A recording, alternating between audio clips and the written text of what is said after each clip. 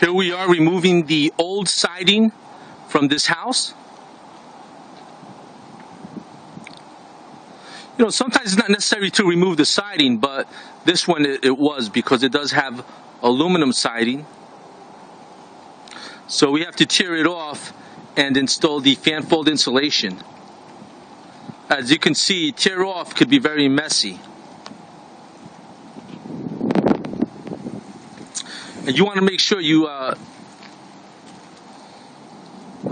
remove it properly. And you have to be careful, because although you do warn the homeowners or the individuals who are living in the area, sometimes they just walk right in front or right under. So you have to be careful when you remove the siding, because it could fall on someone. And what we're doing now is removing the front. And what we're going to do is install vinyl cedar shake siding. I'll show you the ending touches.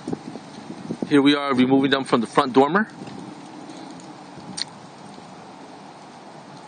And if you're looking for vinyl cedar shake siding look for your home, just give us a call, and then we'll give you a free estimate at 973-487-3704.